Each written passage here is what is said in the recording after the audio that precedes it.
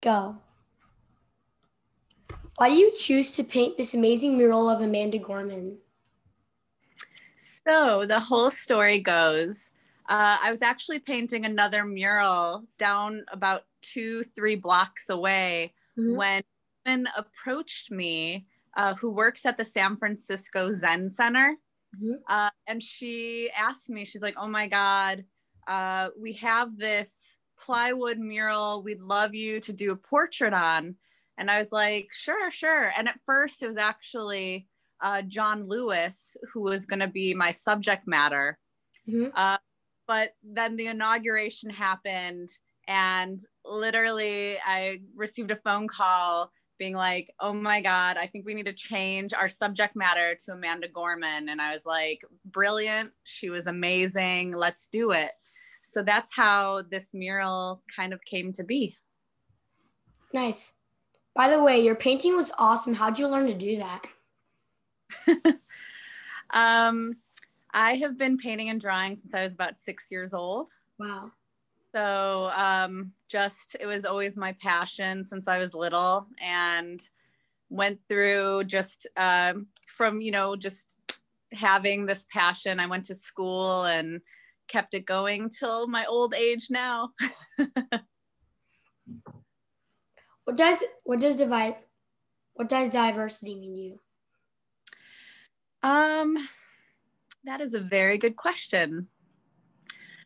For me, I like to think of diversity as being this very important, engaging topic where I think that when people are kind of stuck in their own bubbles, they might not have the empathy and compassion of knowing people of all different cultures, all different religions.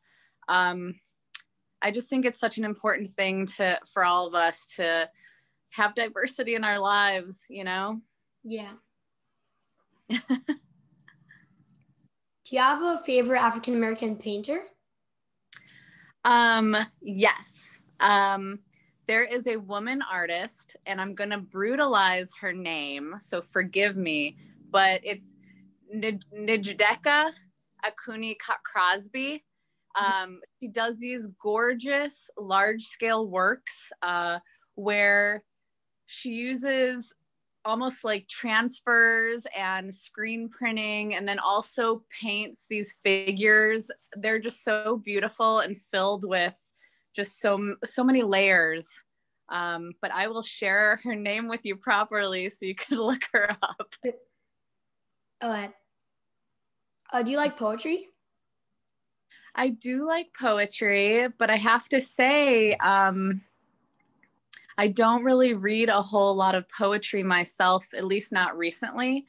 And the thing about Amanda's performance and reading her poetry on Inauguration Day, it really just filled my heart so much that I kind of want to dabble into more poetry now.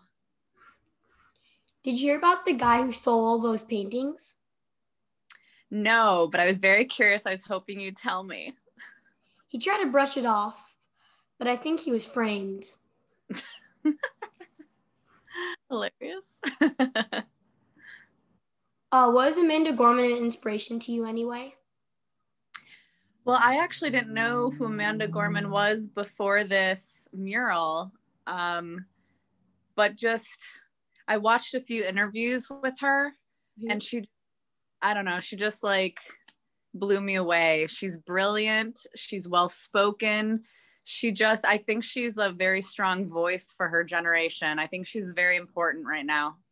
Got it. And what do you like to paint? I love painting in a figurative style, so not quite ultra realism, but I love painting, vintage imagery from the 1950s, 60s, and 70s. I love painting floral paintings. So I'm kind of all over the place, but really I enjoy everything. How'd I do on the interview? You're amazing. Thanks so much for letting me interview you.